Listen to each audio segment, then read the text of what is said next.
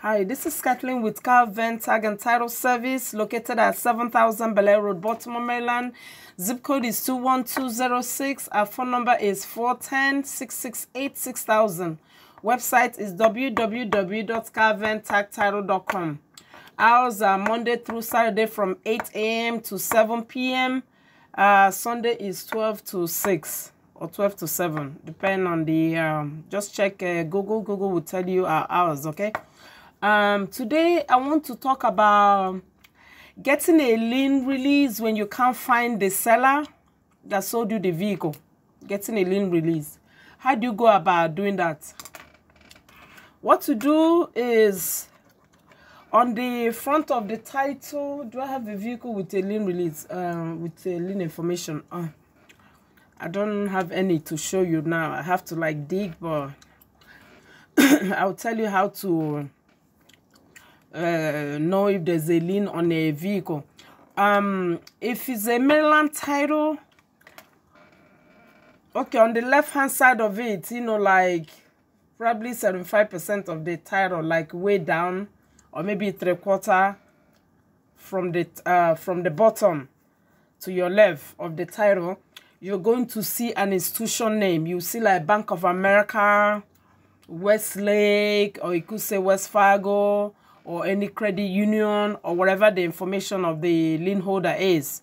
So what to do when you buy a vehicle and you have searched everywhere, you know, of the phone number of the seller that sold you the vehicle, and you can't seem to find it, the best thing to do is to contact Google online, Google the name of that company online, put the complete information, and you should be able to get their phone number. If you're not able to get their phone number, the advice to give you is to write them a letter first. Write them a letter, make a copy. Don't send them the original. Yeah, they don't need the original title. All you have to do is make sure you complete the back of the title. Make sure your name is there, your address, the odometer, all the information, and make sure the seller's signature is on it. If the seller did not sign it, then it's invalid. But make sure the seller signed the title. Yeah, if the seller signed the title, then you should be able to, you know, call the lender, and the lender should be able to send you the lien information by mail, or they will fax it to you. So, like I said, I just had one like few minutes ago whereby I tried Googling, I couldn't find the number, the real number of that location. And then when I called the main one, it was asking me all kinds of questions that didn't relate to a loan, you know, like loan, you know, like if there's a lien on a vehicle or auto loan. I pressed auto loan, and it was asking me if I was in the military or not, you know. So when they didn't find me being in the military, or with any like my family member being in the military, they hung up on me. So in a case like that, what you do is you write them on that address, on the title. You see the address, you write to them. Make sure you complete the back of the title where it says purchaser's name, address, odometer, and then sign, and then print your name. Already, the seller has might have signed the title, and must have also printed his or her name on the title. So if you have that in place, you make a copy of your driver's license. If the address on your license is not your recent address, you write your, you know, like write it, make a copy of, as you make a copy of your license, you write, say current address, you let them know where your current address is. And then once you mail it to them, someone will contact you. You put a phone number there for them to contact you, and then you wait. If someone contacts you, fine. If they don't contact you, then you have to go to the motor vehicle of that title. If the title is Maryland, you go to MVA and explain your situation. Sometimes the bank might not be in business. That's why, like, when people pay off, we kind of encourage you to call the lien holder and get the lien release immediately. Some people will get the lien release from the lender, but they will not attach the lien holder with the title. Some people will put the title somewhere else, and they put the lien release somewhere else. So that's what happens when they sell the title, when they sell the vehicle, they forget to give the person, the lien release. And sometimes the person might still be paying on the vehicle and then they sell the car to you. So if they sell that car to you, you're liable.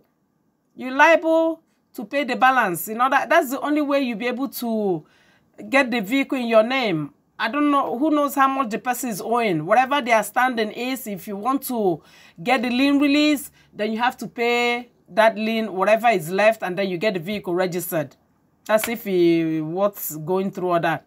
But sometimes I believe most normal people would pay off on the vehicle, and then they'll sell they turn around and sell the vehicle. So when they're selling the vehicle, some of them will forget there's a lien release or a lien on the title, and then might forget to give you the lien release. Here in the state of Maryland, we have our title is blue in color, and then with a little pink, where we have the VIN numbers and everything, you see a little pink on it, and then on the top of it, it will say certificate of what does it say? Maryland. Let me see. Maryland certificate of title.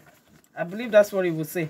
Let me see if I have any recent Maryland title to give you an idea. Yeah, it will say Maryland. Okay, this is another state. Okay. You should say certificate. Okay, I see one here. Okay, yes. Maryland title will say, okay, will say Maryland certificate of title. This is a copy, photocopy of a Maryland title. Usually it's all blue, and then here will be pink. It's like blue and pink. And then the lien release, they have, in the state of Maryland, it's all pink, and it will say on here, this is not a title. Then you see the lender's information, like I was telling you, when there's a lien on a title, on a Maryland title, you see the lender's information right here. You see Bank of America, Westlake, whatever the institution name is, that's where the lien holder will be. So if someone is presenting you a title to register the vehicle and you see an institution name down here, all you do is ask for the lien release. So the kind of lien release they will give you is either all pink here in the state of Maryland. It could be all pink. If it's not all pink, yeah, all pink, you will have the lender's information here. And then on the side of it, the lender will sign and then put the date it was released, and then the title of whoever signed that title. It could also be a letterhead. It will have like, it will be like a plain sheet of paper, and you have the company name. Make sure it's the same name as on the title. Sometimes they sell the lien. That's another story, but make sure whoever is releasing that lien, because sometimes you might have a Westlake when you bought the vehicle, and then West Fargo is releasing the lien. So when they're doing that kind of switch like that, you make sure all the VIN number is correct, everything on that information on the letterhead they're giving you. They're going to put their name, the address of the business, the phone number, and then the customer's information is gonna be the same name as on the title is gonna be on here, and then the signature of whoever is releasing that lien, the date the lien was paid off, and then the person will sign. Whoever is releasing that lien will sign, put their title, date the title, and then put a notary seal on it.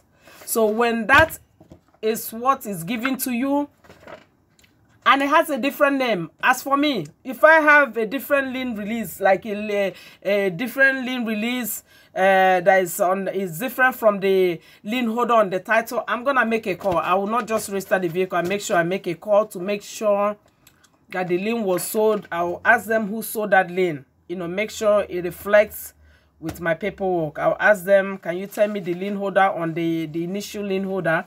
If they tell me it's West Fargo, say for instance it was West Fargo on the title, then I'll say, okay, no, it might say Westlake, and then West Fargo is releasing it. So they have to send me like an email just to protect me. I say, okay, if you claiming that this lien has been released and it's this company that released this lien, I will have you like email me. I will suggest that they email me send me an email. I'll give them my email address. Some of them will not even want to talk to you. Some of them will say, no, you have to bring the account holder. I'm not authorized to speak to a third-party vendor or whatever. Sometimes I'm like really nice to them and I'll tell them, look, this is a yes or no situation. I don't need for you to divulge any information. If you want me, you're free to ask me the information on the title and I'll give you. So some of them will feel comfortable like talking to me. So in that case, if they're telling me, where I'm going to worry is if the vehicle is newer, like 2017, 2000, say like 7 years or newer, I'll make sure that they send me an email. If the vehicle is older, you know, you still got to verify too, you know, to make sure. But I won't, you know, for in short, being a different lien holder, you have to make a call to make sure that what you have is the same lien release that is in the system with motor vehicle. So that's what I would do. Yeah, the chances of the lien release being different is there. It's not fake. Some people get it and they start panicking. No. Call them, make sure, yes, they release the lien. They will tell you the company, the lien was sold to them and now the person paid off and then we release the lien. Yeah, that's how you go about it. And then, like I said, you know, you write to the company, make sure you complete the back of the title. If the name on the title is different from your license, they're not going to respond to you. So make sure you're the rightful owner of that vehicle, that you purchase it from the seller and your information is on the back of it, how much you paid, the seller's signature is on it. Then the bank will, the lender will take the information, they'll match it with what they have in the database, and then they will mail that lien release to you. Sometimes I will advise you to put your phone number there so that they will call you to verify the information to make sure everything is good before they mail it to you. So they will do that, but whereby the person is owing, the company will tell you, we cannot send a lien release to you because the person is still owing an outstanding balance. This is a so-and-so outstanding balance. If you want to pay off the lien and get the lien release, pay off the loan and get the lien release, yes, you have that option to do so. If not, that vehicle is as good as nothing or as good as junk because nobody's going to register that vehicle as long as that lien is on the title. Sometimes we also have the option whereby when we Google, we get the phone number, and then when we call, some of them will not even want to divulge any information. Oh, we're sorry, we cannot talk to you. You're not the actual customer we need for you. So what I normally do is I'll tell them, look, I'm a tag and title agent. A customer came in here with this lien release with this title, and I see that you are the lien holder on this title. So all I need for you to do is to let me know if the lien has been paid off or not, and if so, can you fax me the lien release? Some of them will go ahead and, you know, they'll tell me, okay, fax the customer's information, let him make a copy of the title front and back. Like I said, make sure your information is completed on the back of it. You make a copy of your license, your driver's license, make sure the driver's license is valid, and then I'll fax it to the lender, and when the lender verifies all the information, the lender will fax me the lien release. They cannot email that lien release to you. You can never get a lien release. If they email it to you, you cannot use it. It's not authentic. It has to be faxed or mailed to you. You must have the original with the seal on it. But if it's fax, yeah, we have the date, the number, everything, so it can be traced because all the information is gonna be on the fax receipt. So that's how you go about it. Like I said, whereby you cannot locate the lien holder, because sometimes they go out of business and people are running helter-skelter on how to get the lien released.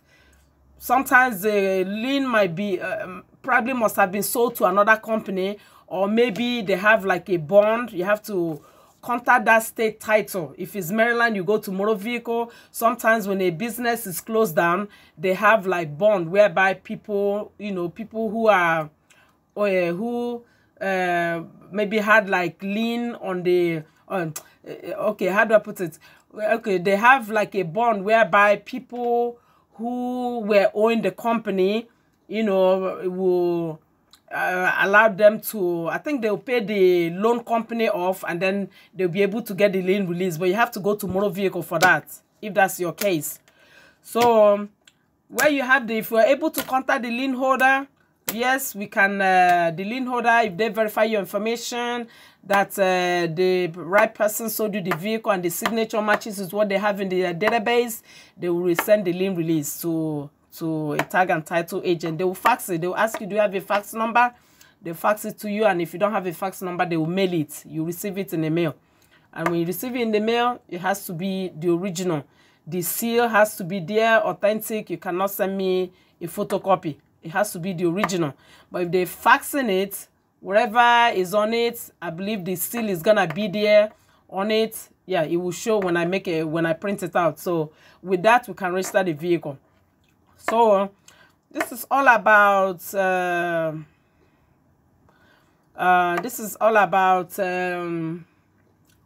contacting the lien holder to release the lien release on a vehicle if you cannot find the seller. So if you have any questions, please give me a call at 410-668-6000. If you cannot contact the seller, you contact the if you cannot contact the seller, Google their address. Make sure they are even open before they're still in business, before you even send that email. Send the mail. Because if you send the mail and they're no longer in business, it's of no use to you.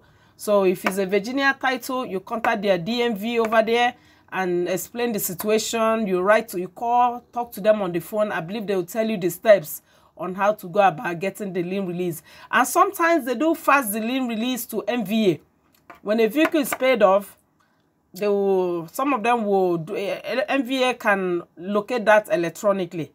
MVA will just put your VIN number, and then if they see the lien release, MVA will register the vehicle. But if you're coming to me and you don't physically have the lien release, I cannot register the vehicle. You have to go to motor vehicle. If you can't locate the person and you're not able to locate the company, because sometimes some people close down, and you Google online, you're not able to find out who bought the company. Because some of them, when they're going out of business, they'll sell the loan. They'll sell all the loans, to a company, and the company will buy it, and then they'll collect the payment. And when they're selling that company, also remember, they will write to the new customers and let them know that the lien holder has changed. The company will definitely write to you. They write to you, tell you the company has, that they have bought the company. This is going to be your new account number. This is where you'll be mailing your loan, your monthly payments. And if the terms change, because some of them might increase the percentage, check the how do I put it, the terms, because the terms might not be the same as the previous lender. So make sure you read all the fine print, and then once they send that letter to you, then you'll be making your payments there. And once you pay off, then they will give you a lien release. So in that case, you see, the lien holder is no longer the initial lien holder. The lien release is not the lien release is not matching up with the initial lien holder. So that's what happens, when the company is going bankrupt or they're closing down, they sell the loans, to another company, and your payments and everything will change. They will update you, give you all the information that you need to make the payment to so-and-so company. So when you pay off, you see the lien holder will be reading a different company name. So that's okay.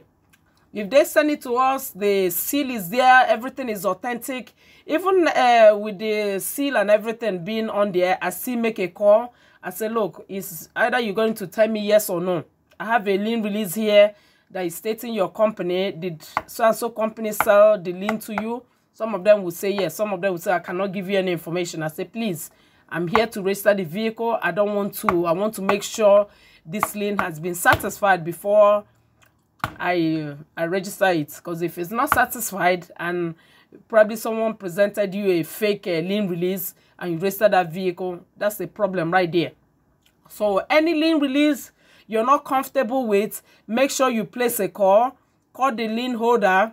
Ask them, is this you? I have this lien release for so-and-so vehicle. I'm a tag and title agent. I'm trying to register this vehicle. I'm trying to protect your lien if there's a lien on it, and to make sure that the lien release I have here is authentic. Some of them will say, yes, Miss Liver, go ahead. Yeah, the person has paid off. I'll ask them what month and I'll verify the information. As long as it matches with the lien release given to me, I'll proceed to the registration. So make sure any lien release you see, you make a call, because there was one that came to me on a weekend, because some of them will come to you when all the offices are closed and they're thinking maybe you're going to be in a rush to register the vehicle. No.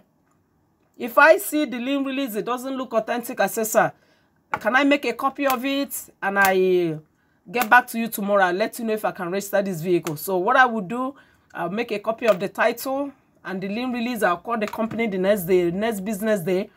Then they will verify the information. As long as they verify the information, I'll proceed to the registration. There was one that was brought to me. I looked at it. My spirit just went. I felt something like, okay, there was something. I didn't feel comfortable when I got the lien release. So I said, sir, you see, offices are closed now. Give me a copy of it. Let me call tomorrow. Tomorrow is a business day. Let me call tomorrow. And then as the guy left, you know, like how you have they put a number on the lien release. So I called the number and they asked for the account number. I was putting the account number on the lien release. And as I put, I think it had like many numbers. As soon as I put like, let's say for instance, 8 digits, he said this account number is wrong. I said, oh, that's a red flag. I didn't even have to make a call. I just called the guy the next day. I said, sir, come and take your, I said, sorry, I cannot register the vehicle. I said I was not able to verify this lien release. I'm sorry, I cannot register it. So don't be in a rush to register a car when there's a lien on it. Make sure you verify. Every lien release is not authentic. So you need to do your own investigation. Find out whether it's coming from the right source. Otherwise, you could register a vehicle that's got a lien and you'll be in trouble. So that's all I have to say about this video. So if you have any questions, please give me a call at 410-668-6000. Thank you.